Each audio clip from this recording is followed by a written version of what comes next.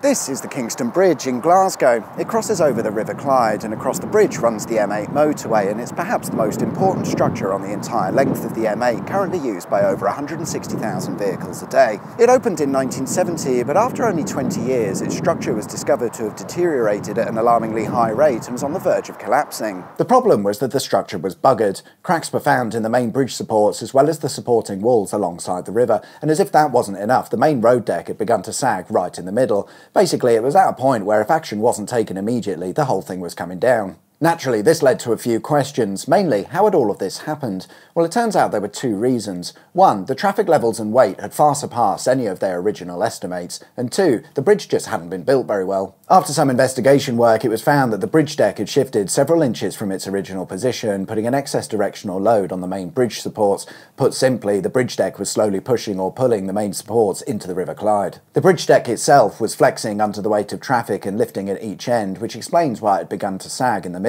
These realisations marked the start of a 10-year bridge repair project that would see millions spent on strengthening and repairing the bridge. A big problem, though, is that the bridge and the M8 motorway that it carries is somewhat important. Without those, traffic around Glasgow becomes a real problem. So the first thing they did was install all of the monitoring sensors that they could get their hands on in order to understand how the bridge was moving and to see if there was any immediate danger. The reason they did this, other than the obvious safety implications, was because the idea was to keep the bridge open to traffic and monitor it closely during its repair works. Glasgow just doesn't function without this bridge and road being open, so they hatched a plan where they could fix the bridge with minimal closures. Initially, traffic had to be limited on the bridge. In each direction, loads of over 7.5 tonnes were restricted to a single lane, with another lane being closed off. At each end of the bridge deck, they installed large concrete ballast to help combat the lifting and flexing of the deck. Not intended as a permanent fix, but they were there to hold everything in place whilst they set about strengthening the central bridge span. More repair and strengthening works were carried out on the supporting walls along the River Clyde, but there was still the small matter of the main bridge supports, which, due to the road deck shifting, were now exerting forces in all of the wrong directions. The obvious solution was to replace them,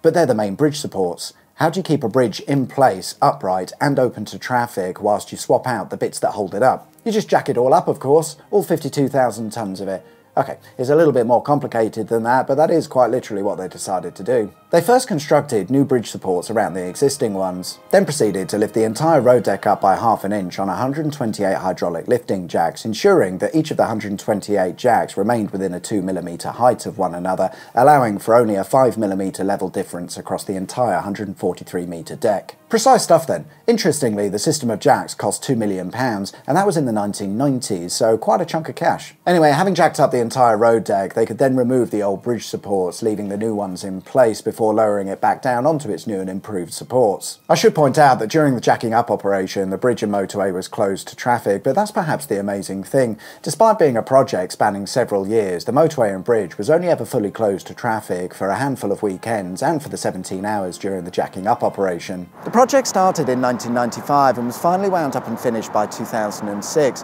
After all that work, it seems that the bridge is holding up just fine. In later years, there's been some light repairs and refurbishment works carried out, but for the most part, the bridge seems to be behaving itself.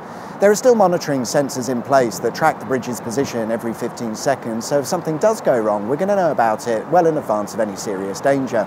Thanks for watching.